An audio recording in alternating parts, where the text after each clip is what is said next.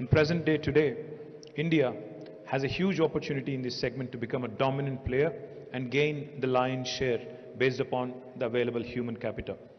3D printing may also revolutionize big pharma, with drugs being printed and adopted to specific patient requirements such as age and weight. This could equally save the pharmaceutical industry millions in costs, resources and wastage. Therefore, today's conference, which is aimed at increasing understanding of the applications and advancement of 3D printing in the medical sector, will exhibit not only the latest technology in healthcare, will also discuss the latest trends, applications of 3D printing, challenges and the future of this technology.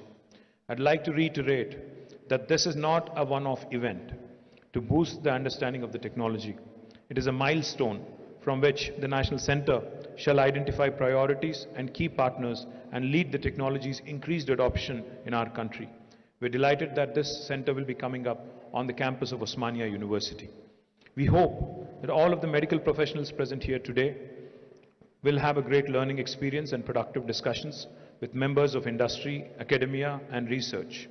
I congratulate Jayesh Ranjan and Rama Devi for making this happen, and of course Saurav for making this happen. I wish the new CEO, Mr. Jaspreet Sidhu, the very best. Let's all be proactive and leverage latest technologies in medical sciences for a better and healthier future. Thank you. Jai Hind, Jai Telangana.